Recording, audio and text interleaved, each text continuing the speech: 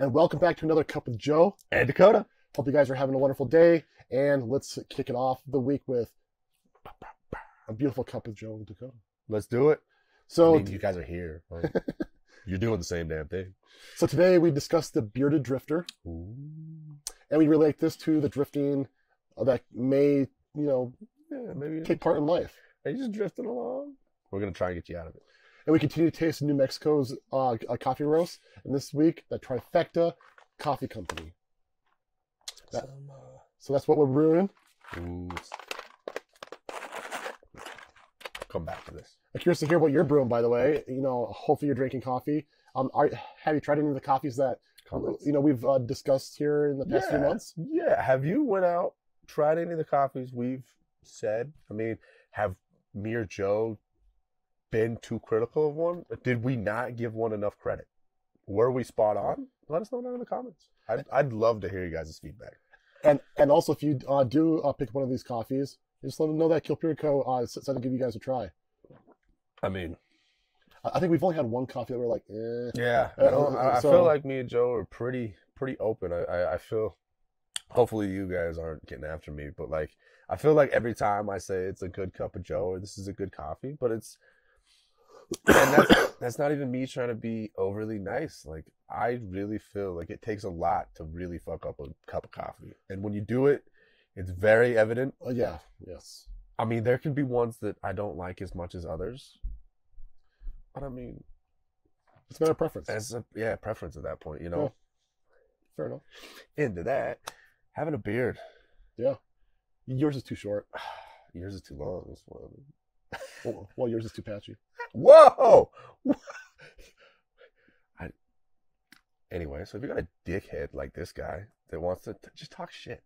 Yep. Sometimes you don't got to give in. You don't just got to drift with the punches, Yep. You could just say, fuck that guy. Sometimes you got to go against the norm, Having facial hair, we've said it before in this grand video we have, but like, it's becoming a little more acceptable in the workplace, right? Mm-hmm. Now, there is those certain jobs, if you got to wear, a respirator, you firemen out there. Right. You're going in, you're working with dangerous chemicals. You gotta have those are exceptions. Clearly you can't have facial hair with that. That's that. There's no way around that, unfortunately. But for the other, 90% of the population, if you're just at a business and they just are not about the facial hair, you guys really should look up the ladder. Is that person that's telling you that? Can they grow facial hair? Maybe they were bullied by somebody else, because that's really what it comes down to. Right. Clearly, me and Joe were joking. I don't know why you got to bring the patchiness into it, though. But we will look past that. But like, were they just bullied? And now they have a great beard, but they just keep shaving it off, right? Because they think it's not acceptable. I mean, tattoos aren't acceptable, and we're starting to see a lot more people with those too. So I mean, what I'm trying to say here is, if you keep giving in to those and you're just drifting along and you're not really happy, but you want to have facial hair, we've got the products for you. Especially, I like to add to that, like, we're adding the beard drifter. We kind of just came up with that on the whim. Mm-hmm. But,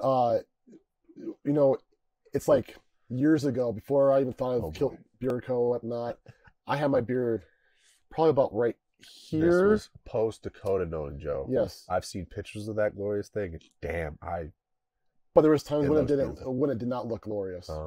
My dad goes to me one day, "You look like a homeless man." Sorry, ladies and gentlemen. Are you okay? I think so. He's like, shave that off. You look like a homeless man. I've gotten that same comment, Joe. I'm like, thanks, Dad. But I could easily have taken that like, I was going to shave this off, or everybody looks at me as a homeless man, or whatnot. And the thing is, a beard should be something of confidence. Mm-hmm. And honestly, it does. Something to take pride in. Yeah. Right? I mean, it is more of a distinctive look for a male. It really is. I mean, we're clearly biased on that situation, but I would have to agree. But like, you have a person that will have a comment to just bring you down or make your self-image be taken down. And then you can go through your whole life or a long period of your life being like, I shave it because everybody says that it doesn't look good on me. It doesn't matter what they think. It matters what you think. And your self-confidence and in general is more important. Plus, if you're around those type of people, honestly, you shouldn't be around those type of people. And, like, honestly, you shouldn't. It's like when you grow out your hair, for everybody out there that's you still got your hair. If you're growing out your hair, yeah, lucky. Lucky is I mean, bald and proud. But having a nice head of hair is something to be proud of. But you're going to have to go through that weird, awkward stage. Same to be said about the beard. You got to get past that. Somebody's going to key in on that, and they're going to say something. And it solely comes down to confidence. And like I hinted at the beginning, we've got the products to get you that confidence to stay with it. The first one being our amazing beard oils. This one in particular is our Americano, because we're drinking coffee today. Might as well have a coffee smelling beard oil. Makes sense. It's great. You know, that's going to help get the nice, glorious oils and fats that your facial hair is going to want, your skin's going to want. It's going to, because realistically, we're not really taking care of the hair. We're taking care of the face to let and distribute all that beautiful oils from your face, right? So you want to keep that skin happy. That's what the oil is going to do, right, Joe? So to add to that, so there's like a natural oil. It's called sebum, and that goes from your skin, goes up the shaft of the follicle, and basically unnourishes your skin and your follicle. These oils enhance that and or add to the sebum so that you can cover more area and keeps your beard healthy. In general, that's what it is made for. The scents are great. Yeah. But we're looking for the health of the beard. We're more than a scent. Right. The health of the beard is what we're looking for when it comes to the oil. The scent is one thing, but the ingredients to take advantage of the sebum and to enhance it is what we're trying to do. And that's what the beard oil will do. So, first off, you're starting to grow out your facial hair. You've got it. Here we go. We're starting all over again. You know, you got to take care of it. You got to make sure it stays happy. If it's happy, you're going to be happy. Right. If it's itchy and you're sitting there constantly scratching it, somebody's going to key in on that. They're going to say something, and then you're going to be like, man, you know, you're starting to drift. You're starting to drift. You don't want to drift. You don't want to drift. We're going to keep you on the straight and narrow. You're going to want to be happy with it. You're going to want to keep it. First step to that is a good beard oil. Something that's going to help hydrate the skin, keep the follicles hydrated. Next step, it's a little longer. You're starting to notice, okay, hey, the oil's doing great, but I need something maybe a little bit more. So we got our best damn beard butter. Beard butter. So beard butter, as you guys may know and been watching, it's meant to condition. So you're going to rid the beard itch for sure with this. I almost would put money on this in Vegas.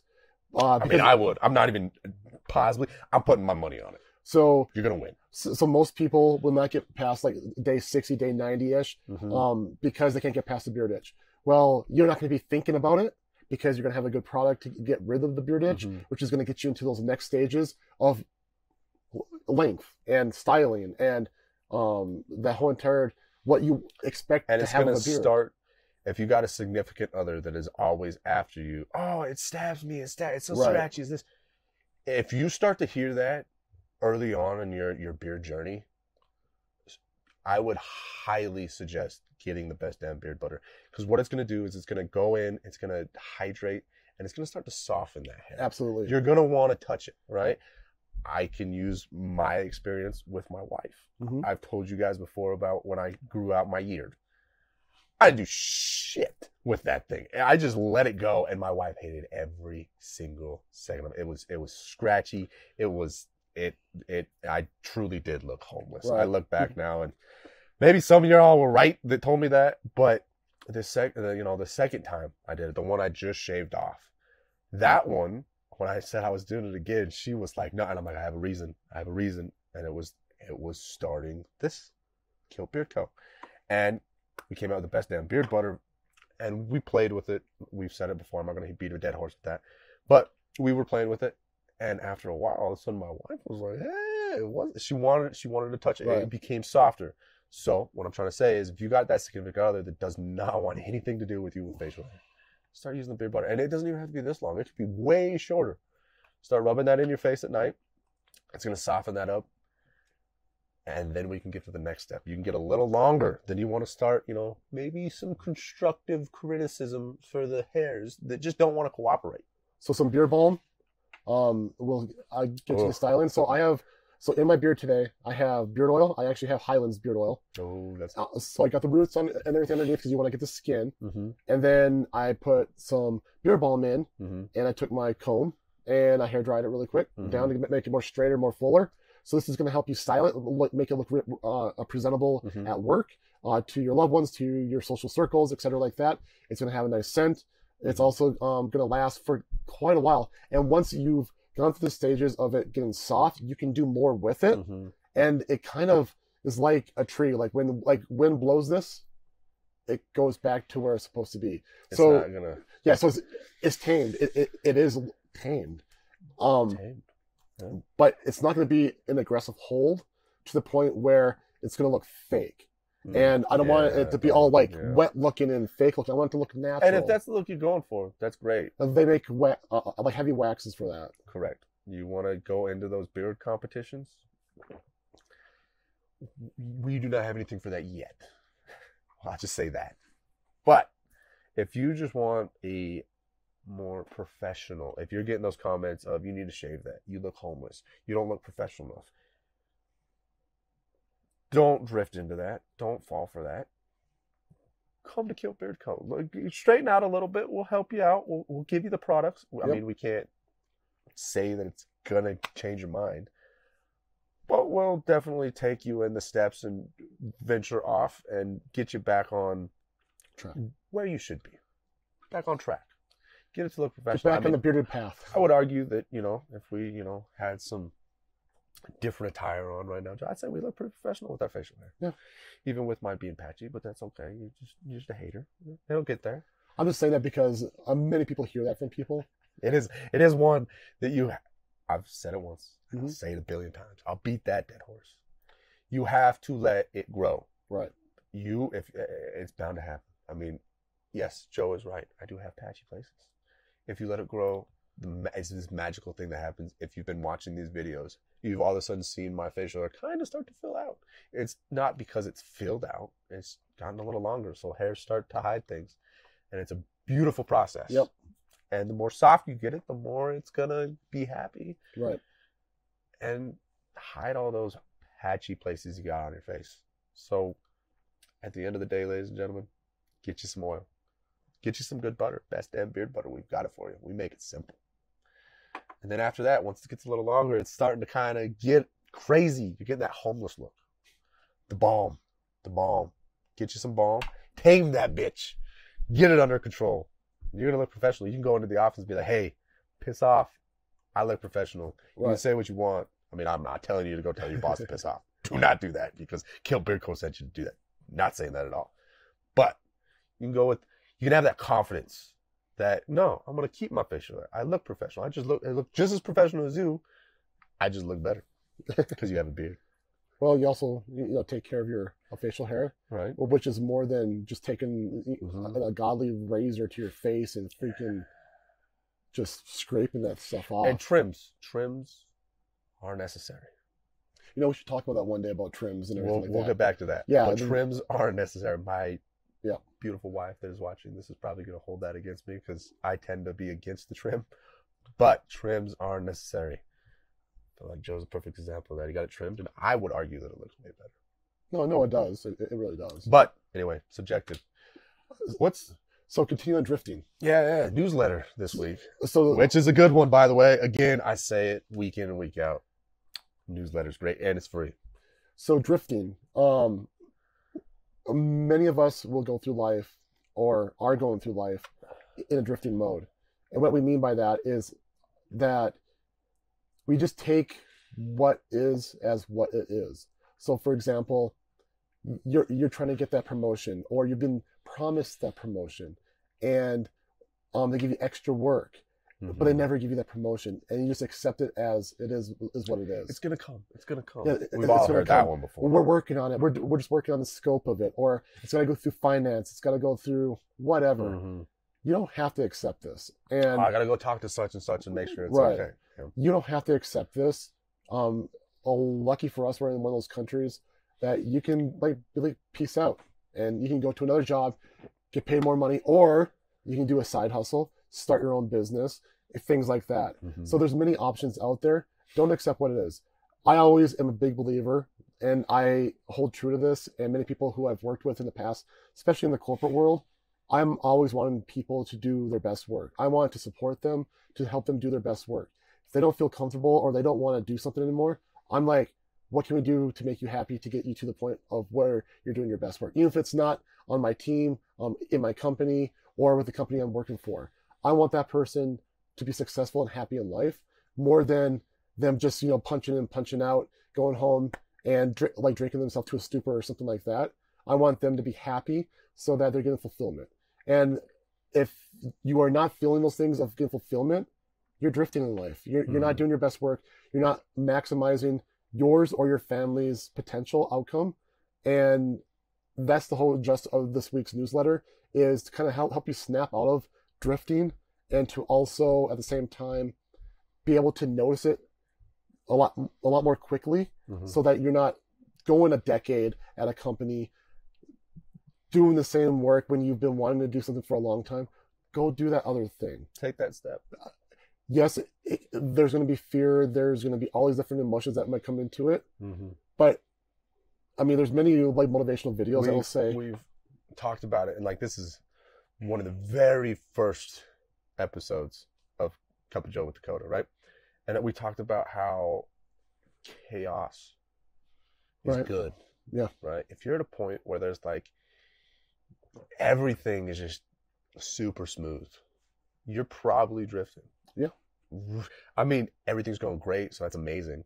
But you're probably drifting. There's some things that you probably could be doing, but you're not, because everything's going great. I would challenge you, stir the pot. Make your life a little more challenging. Get out of that drifting mentality. Take a step back and jump. Like instead of, oh, I'll mow the lawn tomorrow. Go to mow the lawn right now. Pause this video. Go do it. Don't come at me like that. But, go do the dishes. If you got that sink full of dishes, you got to go vacuum.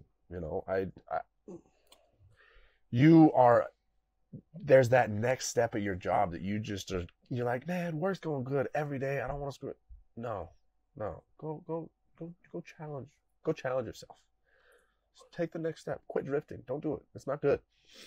Well, if you're a frontline worker and you want to be a leader, like in your thing, get the knowledge and, ask to be on the path to do that. If they say no, or they start stringing you along, go somewhere else that's going to give you the opportunity, or go do something that's going to give you the opportunity. Challenge yourself. Spoke about it a couple weeks ago. Again, shout out to the Slog Pod. Go listen to episode 6. I'm telling you right now, it is going to change your perspective and will help you so much more. I know it helped me a lot. I took it to my job personally, and since have seen a pretty dramatic change. And it was all because I had, and not pushback, but I challenged what somebody was saying. And as challenging is into challenging them to look at it from my perspective. But from looking at it from theirs, again, from back a couple weeks ago, we did focus on the newsletter and kind of looking at it from a different angle, looking at it from somebody else's perspective. Right. I'm telling you now, do that. You'll get out of that drifting mentality. And all of a sudden, it'll be uncomfortable as all get out. I'm going to be honest with you, because it is. But you'll get out of that drifting mentality. You kind of have to swim or drift, and you want to swim. So check out the newsletter. Do it.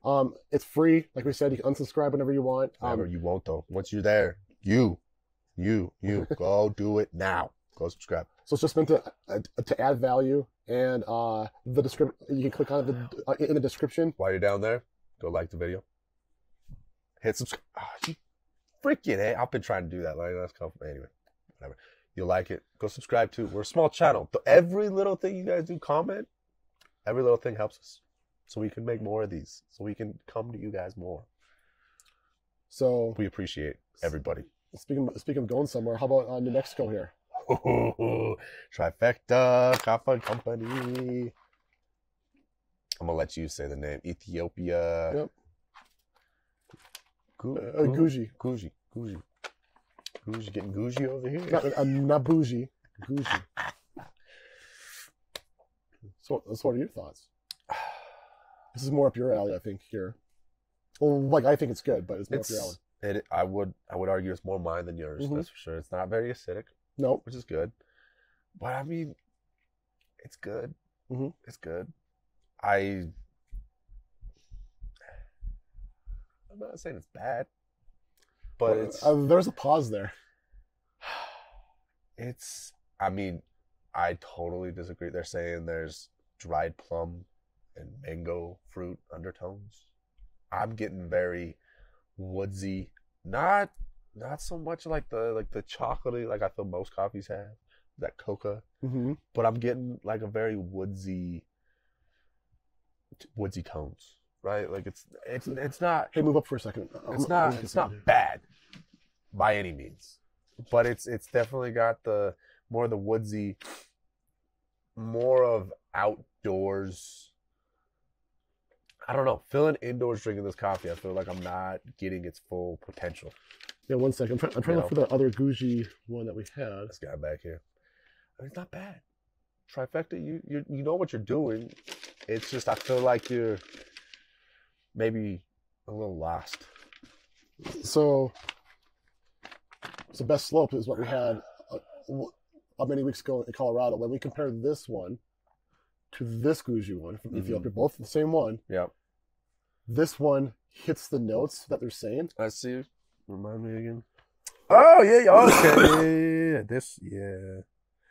So like you taste the apples in that one. This one it talks about plums and mangoes and everything.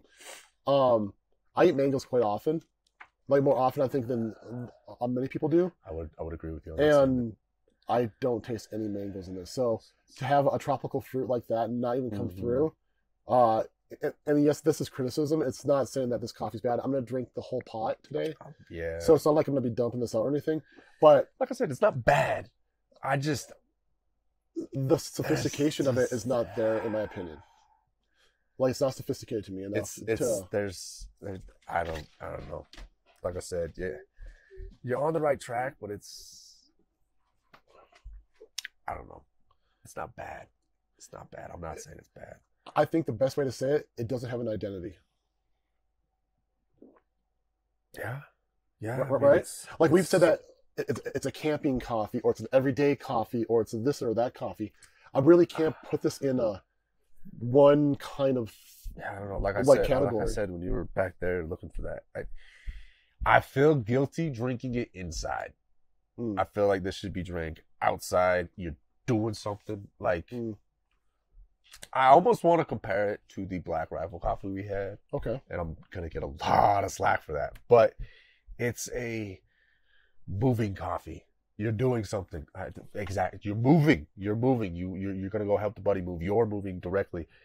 You put it in your thermos. You're going to go and you're going to work. And you just want something to give you a little energy. You want a little, as I've said before, my brother-in-law says, a little bean juice. You want a little pep in your step. I would say this coffee, that if I'm trying to find an identity for this coffee, that's what I'm going to give it. It's a working coffee. So you're not sitting down and really thinking about the flavors. Yeah. There's like nothing to really ponder about it. Right. Okay. And I'm not trying to like find a taste to it. It's just coffee. Okay. This is coffee. Cool. I'm putting it there. Let's go. Gotcha. You know, you're going hunting, you're going fishing, you're going on a long road trip. Something that you don't really you don't want to think. You just want it to do, and that's that. Right.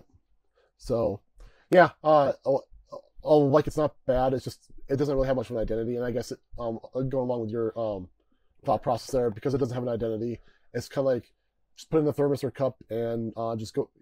Take it with you on your day, but you're not really going to be savoring it. It's just gonna get you through your day because you're getting your coffee. Or if you're like. Maybe you're like making like a super extravagant breakfast, or you've just had like a very big dinner. Right.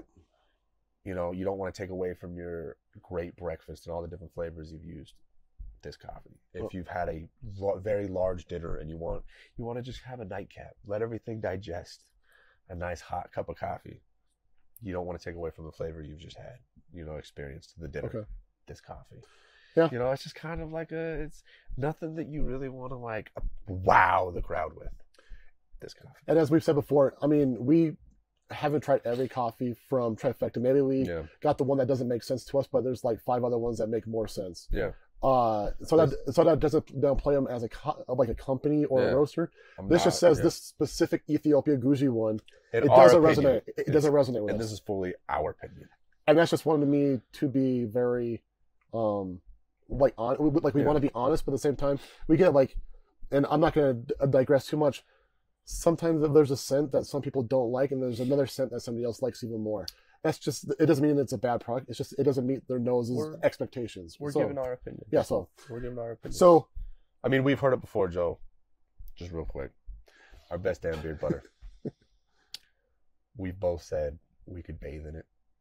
We love the smell of it. I remember the very first time we were at an expo, and a woman walked up, and I'll give you a brief. She went, oh, I don't like that. And I think me and Joe looked at each other like, what? And that was one person. And I think the rest of the day, and there must have been easily 300 people that came up and smelled the same thing she smelled. And they were like, oh my gosh, I love this smell. Right. You can't. Everybody has a differing opinion. Everybody has different profiles. Yep. That being said, we're that one lady for this coffee. Yep. You could be completely different. So I'm not going to tell you not to go buy it. I can't say personally I'm going to tell you to go buy it. But I'm not going to tell you not to. It's drinkable. Just it works. It's a one-noter for us, and we're just it'll get the job done. Yeah. If you're looking for that kind of coffee, I would say this is the one. So, this week, don't drift. Don't drift. Unless it snows, and then find that church parking lot. But you didn't get that from me. So if you're drifting out there, stop drifting. Get to your best work. You just shake off the comfort. Get a little uncomfortable. You get a little Taylor Swift and shake it off. You would. Hey, you open the door. But also when it comes to your beard is your... Get you some oil. Then get you some butter. And then after that, once it's got a little long, you want to, shape it a little bit. Get you some balm. Yeah, so your beard is your whole entire identity. And you make it the best of it. It's on your face. What you want. Yeah. People will see it first. But at the same time, it's what you make of it too. So make it the best you can. Mm-hmm. KILT Bear Co. products will do that for you. So anything else? We're good? I got nothing, Joe. All right. Well, you guys have a wonderful week, and we'll catch you back next week. Another cup with Joe and Dakota. Cheers. Cheers, everybody.